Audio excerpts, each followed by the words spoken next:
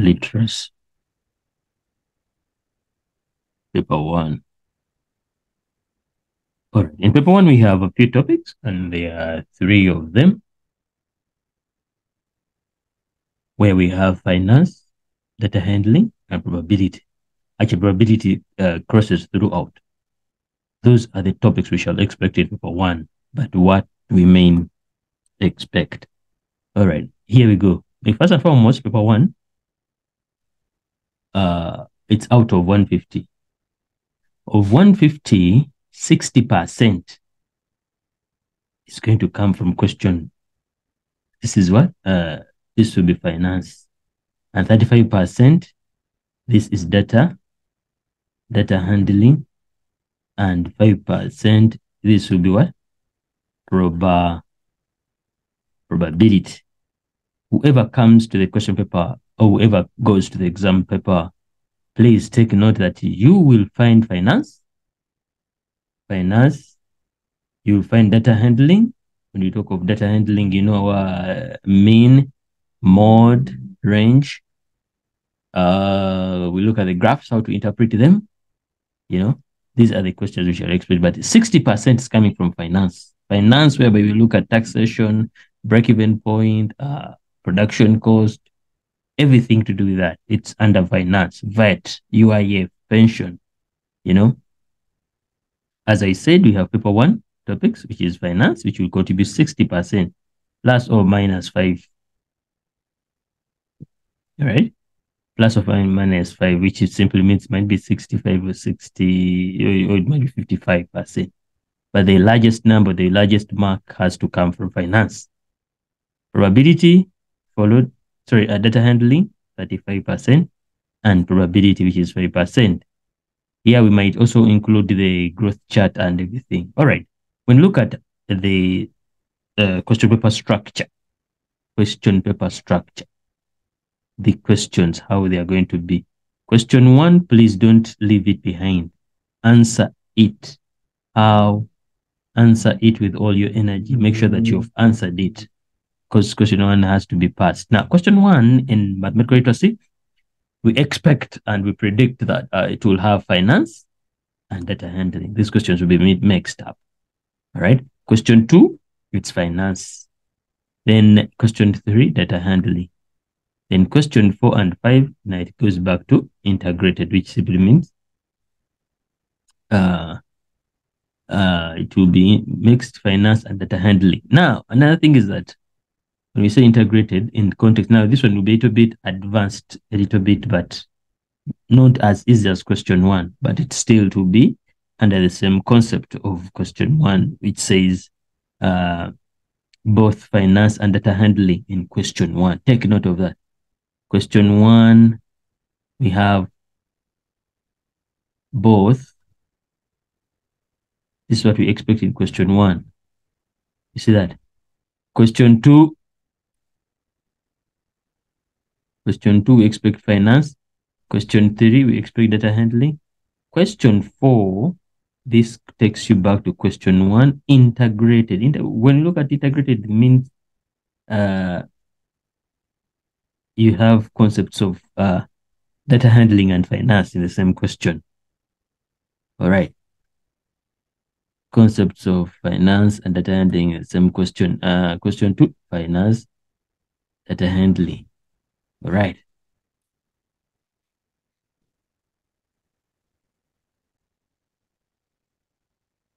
Yes, the growth chart, this is the BMI. We shall see it here and there, including the data, the measures of spread in data handling. Now, when you look at measures of spread, we shall be looking at measures of spread. You look at your quartiles, you look at your range, and you look at your interquartile. Then I'm asking, or including the chart growth, application of measures. And now when you look at measures, essentially, because from the chart growth, we get what we call what? We get what we call the percentiles. You understand? So why do we look at quartiles in percentiles? Because, you know, Q1 is 50% or the 50th percentile. Sorry, Q1 is the 25th percentile. Q2 is the 50th percentile. Q3, 75th percentile. We get this from the growth chart. You're right. Probability will be there, but there's small context. All right, finance. When we look at finance, this is what we expect you to come knowing. Under finance, we expect you to come knowing this, or you will be expected to know this. The financial documents and tariff system. We've seen this already. Financial documents, we look at the household documents, whereby we look at the bills, the electricity bill. We can also look at someone's bank statement, the financial document, bank statement. Then we shall also look at this shopping list, or the till slip. Then we shall look at we expect you to know VAT, which will be here. Here we have UIF, VAT.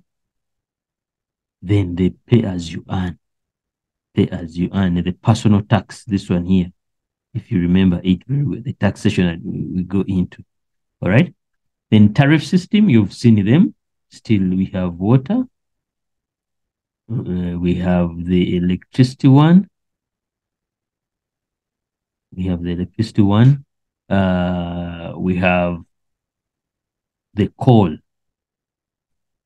Call options, or it might be also photocopying papers, and you look at how to compare option 1 to option 2 or option 3, which option will have more, which option will be cheaper. You understand that? And then we shall look at income and expenditure, whereby we have profit and loss, surplus and deficit. All right, income and expenditure statements. Those ones shall draw them like that. One side you have income, and the other side you have what? Expense. It's more like a budget. You understand? More like a budget. Then cost price and selling price. The CP versus SP. You understand? Whereby we say profit will always equal to selling price minus cost price. You remember that? Or profit as a percentage. Profit as a percentage will always be selling price minus cost price divided by cost price times 100. Or we also use this for, we shall also use it for percentage change. Percentage change. We shall use it for percentage change. As time goes on, we shall see break-even point. Break-even point. Come to an exam and you know break-even point. How do we tell the break-even point? It's a point where income will always equal to expenditure or expense. The same money you put in, the same money you take out, or the same money that goes out. You understand?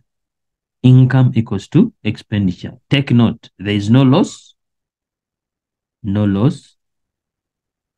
profit at break-even point. At break-even point, there's no loss, there's no profit. You understand? Break-even point, there's no loss, there's no profit. Then we shall look at, also we look at 5.5, which is the interest, bank loans and investments. These ones, we've seen them already. The loans, which we looked at the home loan, whereby we take the monthly repayment, we always equal to the loan amount divided by 1,000 times the factor. Monthly repayment, we looked at that. Investment, interest. We have what we call the compound interest and the simple interest. Compound interest and simple interest. All right, inflation. Inflation, the general increase. The general increase in prices of goods and services. The general increase in prices of goods and services. Still, you have to know this, that it will always be the current year minus the previous year divided by the previous year times 100. This is if you're looking for inflation rate. If you're looking for inflation rate, this is how we shall be doing it. I've already talked of taxation, where we expect to see UIF, VAT, the exchange rate. Changing. Here we shall be changing one currency to another currency. You change one currency to another currency.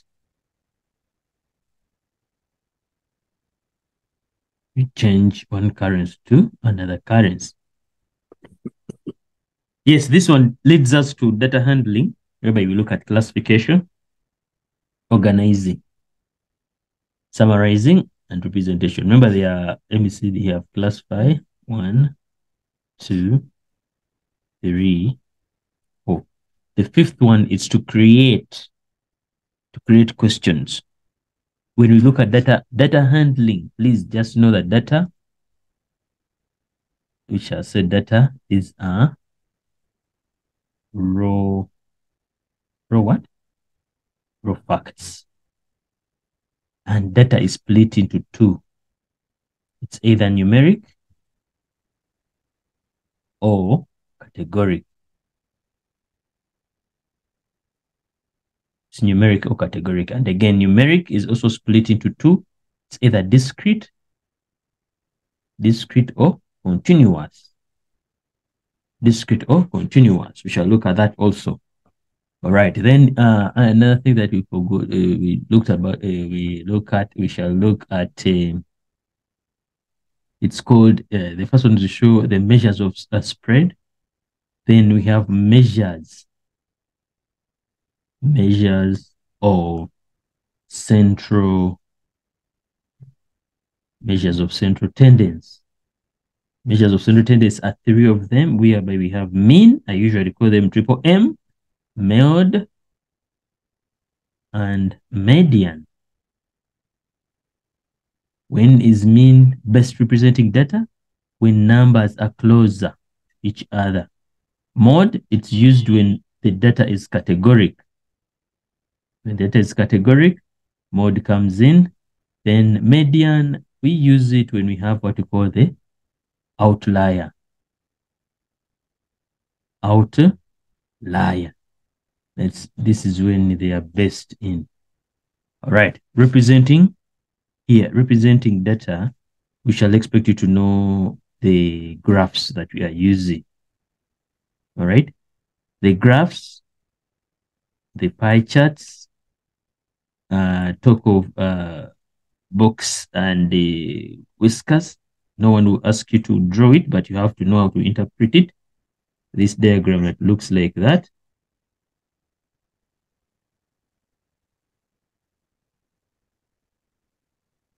The 5-point summary, minimum. Then we have Q1, Q2, Q3, and we have the maximum. This you have to know how to interpret. Tell the difference between the bar graph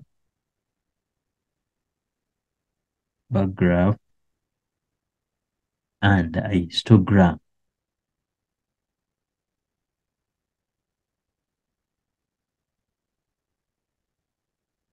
Understand? Histogram used when the data is continuous, and bar graph, it's good when the data is discrete. Pie charts, we use them when the data is in a form of as a whole, like it's a whole sector of data. You see that? That's how we shall see summarizing data. That's when we look at the measures of central tendencies, mean, mode, median, right? Organizing and classifying. Here we look at the frequency, the frequency table. The frequency table. This is all data handle. In frequency table, that table of views that you draw with the tariffs. The frequency table comes here. All right. And this could be what you expect in paper one. But please, as you come, don't forget financial documents and tariff system, income, expenditure, profit, loss, profit or loss, income and expenditure statements. These you have to know how to interpret them. They might not tell you to draw. I know we drew it in grade 10, but in grade 12, we shall expect you to interpret it. All right. What does this, for example, the bank statement, the debit side, what does it carry? The credit side, what does it carry? You understand? The credit, it will always be coming in.